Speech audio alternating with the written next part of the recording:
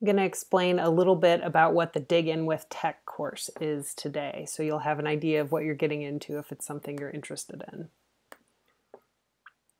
So the reason that I want to do this course is because I know if I were in the classroom going into this fall, I would be really concerned about what that's going to look like. Am I going to have to be able to pivot the way I did in the spring and go to all digital instruction? Am I going to have to deal with classes coming in on certain days and then having virtual instruction on other days? What do I need to know about this really uncertain future, and what tools can I be learning now that will help me whatever our instruction is like in the fall? So the course is designed to answer these 5 questions over the course of 5 days. What does our virtual classroom look like? And this is going to be about creating the basic framework that we're going to use in our class, which you could then choose to use parts or all of in your classroom. How do we lecture virtually? That's going to be looking at screencasting and podcasting options. How can we organize information and share it with students is going to be graphic and web design. How do we get information from our students is going to be in a wide but shallow overview of a bunch of tools for online quizzes, online polls, and online presentations that we can use with students or that students can use to showcase what they know.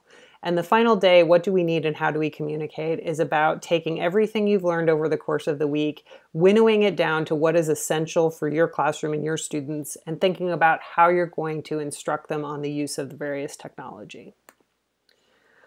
The format the course is going to take, there will be daily video lectures which are posted on YouTube. Those will be there in advance if you want to start perusing.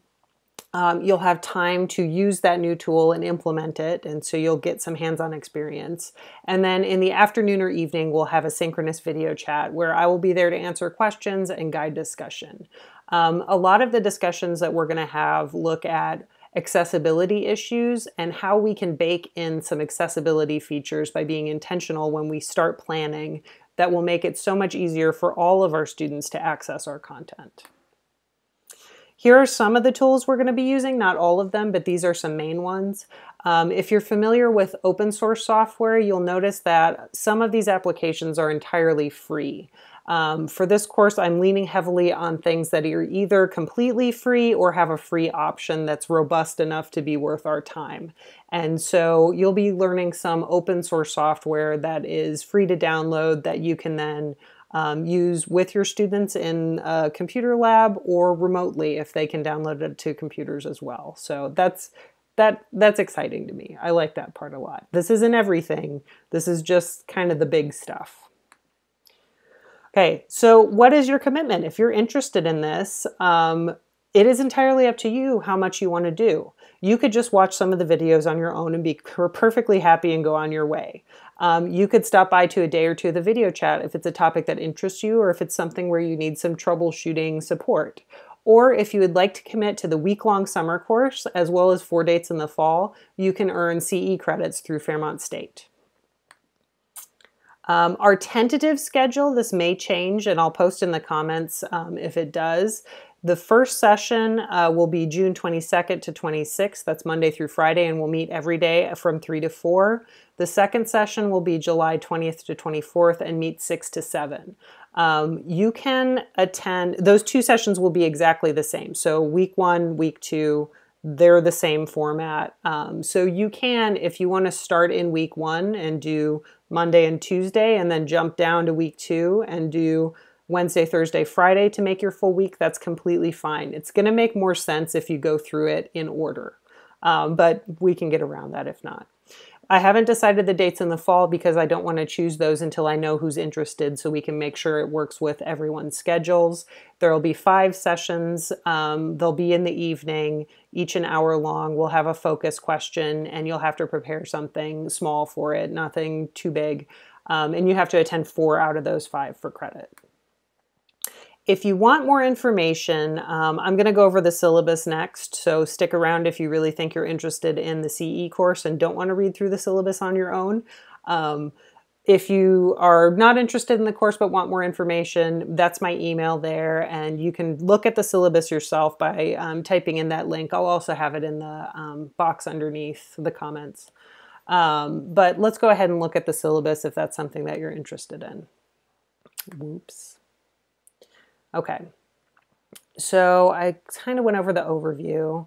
Those are our course outcomes there. It's all about just making some time this summer to make some decisions about what you would want it to look like in the fall. All of these technologies are things that can enhance face-to-face instruction as well. So it's not going to be like it's wasted time even if we are in person all fall. But that's something that you can decide for yourself how valuable it is. For the course materials, you don't need to purchase anything. You will have to sign up for some free accounts on things. If you do choose to pursue the class in the fall we'll have Blackboard accounts through Fairmont State, but you won't be using those in the summer. You'll have to download some of the programs depending on what you choose to use. And you'll need access to our Microsoft Teams account, preferably through your @k12.wv.us. I'm assuming that most teachers who are wanting to attend the full course and get the CE credit are going to be West Virginia educators with that email address, but we can definitely work around it if you are not. So don't feel like you're excluded from the class if you don't have one of those email addresses. We can make it work. And this is a course that's open to all educators, whatever flavor that is. That's our basic course outline. And then each day on the class schedule, you'll have some topics. There will be things to check off to do. Some of those are videos to watch. Some of those are action items on your part. And then you'll attend the video chat that has some focus questions there. Another part of it is the reflection. And so I'm going to kind of speed ahead to that part. This is your reflection guide here. You can tailor this to meet your needs, but these are some questions I would want to be asking myself about tools and something to help solidify in my memory what I was doing with a particular tool. Because if I use it one time in the summer and then it's September, I'm not going to remember unless I wrote something down. So in the fall, the expectation is that you share something you've created with digital tools that you're proud of, and then post a video or article to our discussion board and attend the session. Each of the sessions has some questions with it. As far as grading goes, each of the day's products over the summer is worth 10 points. You'll see day 4 has kind of 2 different parts to it, but they add up to 10. Attending all 5 sessions will get you another 10 points. Doing your reflections gets another 10 points. And then attendance in the fall sessions are another 10. So you're earning 60% of your grade over the summer and then 40% in the fall, if that makes sense. We're trying to front load it because I know we all have more time now than we will in the fall semester.